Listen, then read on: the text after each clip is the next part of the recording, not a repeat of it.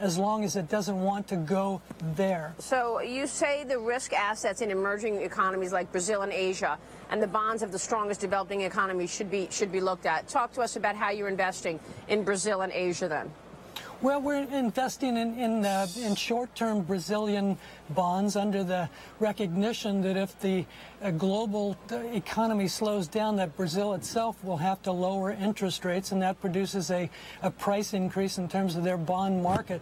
You know, the Brazilian interest rate structure is basically one in which they have the highest real interest rates in the world, perhaps 6 to 7% real, and perhaps 9 to 10% in nominal terms. And to the extent that Brazil slows down and the rest of the world slows down, then they have to lower interest rates as well. So that's a safe haven from the standpoint of higher bond prices, and they also have an attractive balance sheet. They have perhaps close to $1 trillion worth of dollar reserves, and they have a balance sheet which is much cleaner than most of the developed countries.